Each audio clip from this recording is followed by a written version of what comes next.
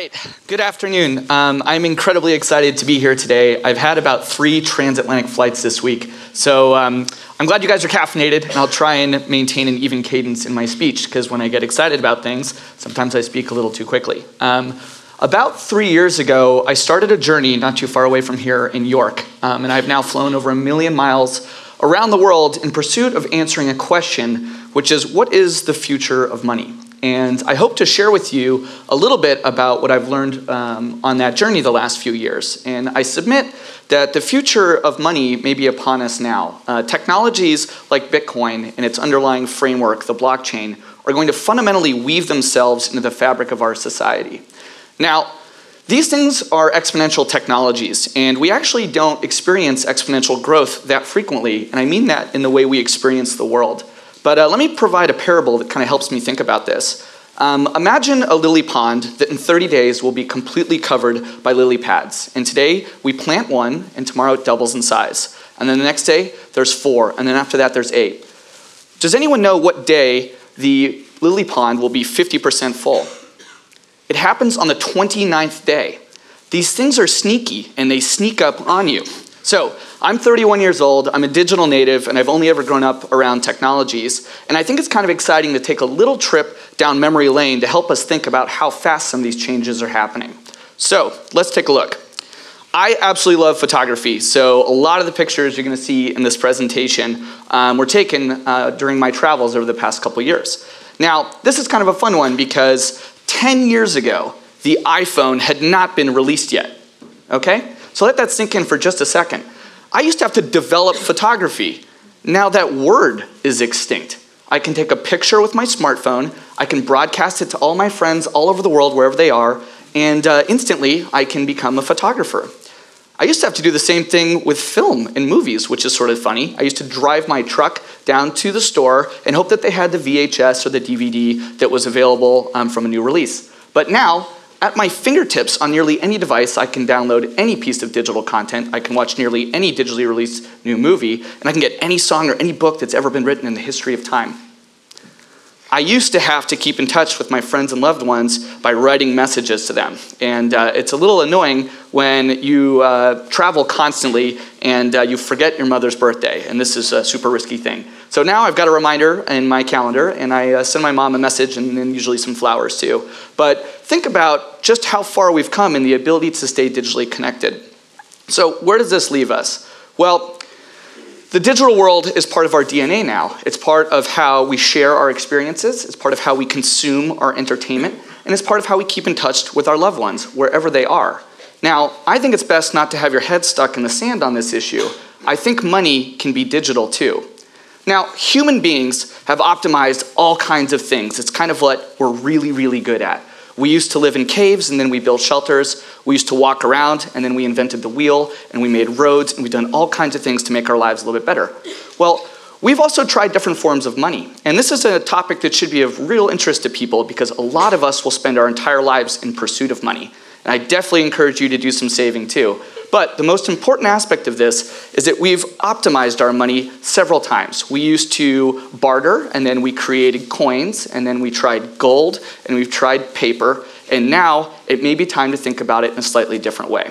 What human beings need in order to facilitate commerce is actually a transaction network. Now, we interact with these every single day of our lives, whether it's PayPal or MasterCard or Visa or these other systems that let us move value around the world. And they all have 3 things in common. They have a currency that rides on top of them. They have a ledger system that keeps track of who owns what. And then they have settlement with a high degree of certainty. Those are the ingredients you need to have a transaction network function. Now, a simple task like sending money from here to a friend should be really quick, right? It's 2017. You know what's crazy? Is it's faster to send an email from here to New York than it is to send $100 today. Banks and all the intermediaries make it very expensive and costly because they have to run billions of dollars of infrastructure just to do simple things like send information around the world. Well, what if there was a better way?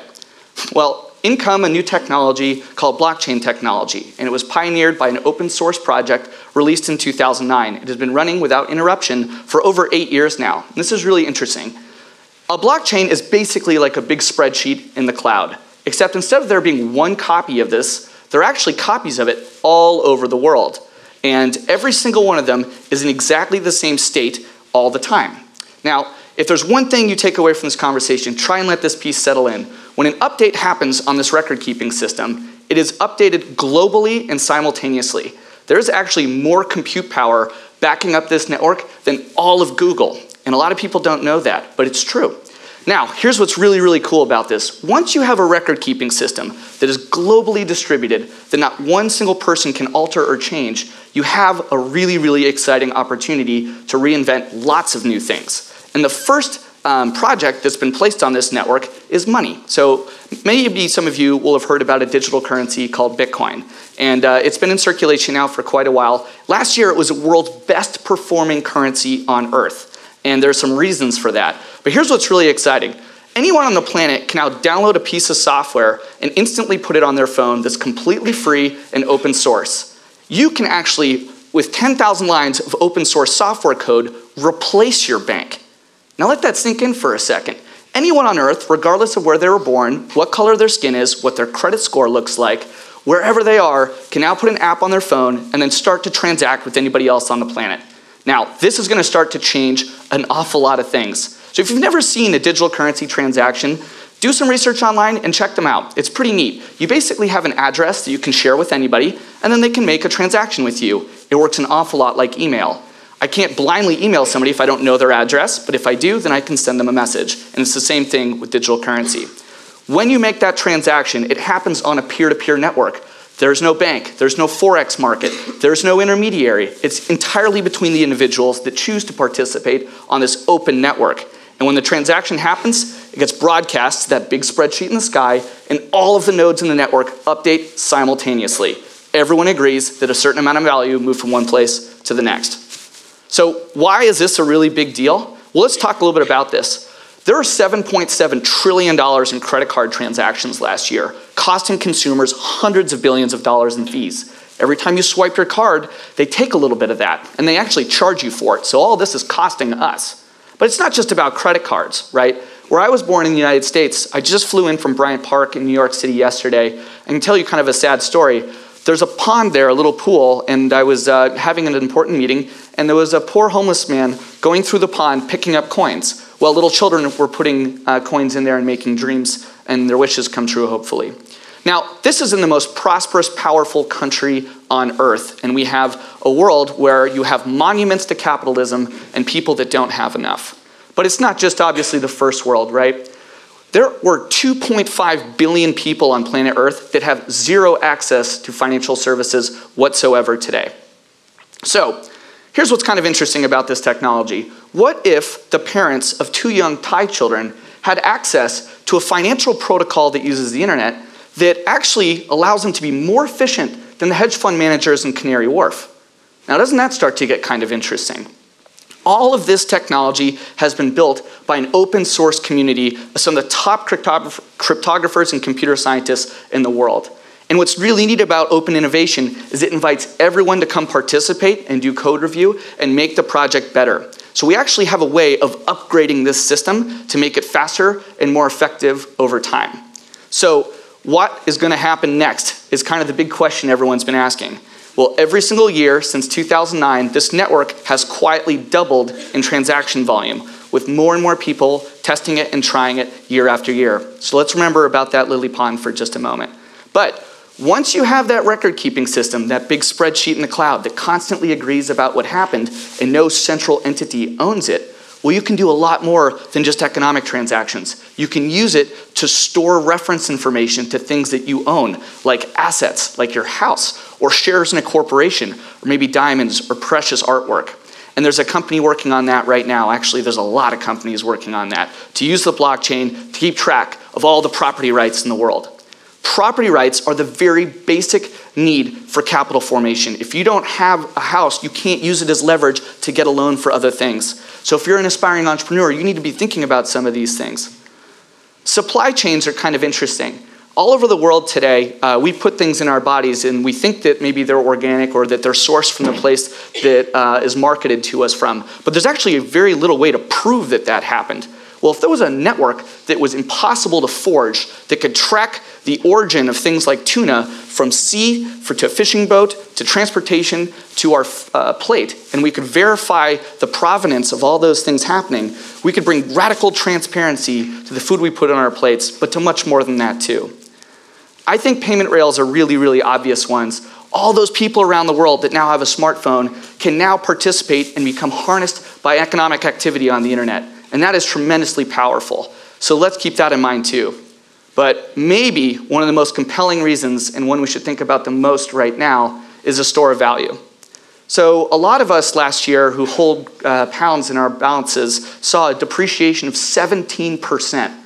When that happens in a frontier and emerging market, you have headlines of collapse and complete financial instability. That happened here. And it wasn't just here. It happened in Argentina, in Venezuela, in Greece, in Ukraine, in China. Why is the money devaluating? You have all kinds of experts to talk about this, but it's pretty simple. If they keep making much, much more of it, then everything that we own becomes worth less and less and less. In fact, it's all designed to encourage you to flip the money over, spend, and increase the amount of monetary rapidity. And there's some economists that think that's a really good idea. I think there are some that would argue that that's not the case. And as a store of value, imagine being a person that was able to hold on to a digital asset that you yourself are the bearer of, the custodian of. And if you could hedge against the global risk or hedge against even the local risk of a currency manipulation, well, that might be something that would be important to you. So the most interesting thing, if we just spend a few minutes looking over the horizon, and if we all took out a 20-pound note today and looked at it, we might think it was kind of funny, right? We'd have to explain who the picture of the old person is and why it has all those numbers on it, and it's kind of dirty, and it's inconvenient to use for a lot of transactions. So what if that actual note was a piece of information that you could program to do other types of things? Well, this is where the future gets really exciting. Imagine that your refrigerator has a balance on it. It's actually a smart device connected to the internet, and it knows what your budget is for food this month. And then when you run out of the beers in your fridge, it actually dials up the local drone delivery service that flies over to Amazon, that picks up a 6-pack of beer, that flies it back and drops it off in front of your house, and then it goes off and lands on your neighbor's roof to recharge on the solar panel that that guy invested in.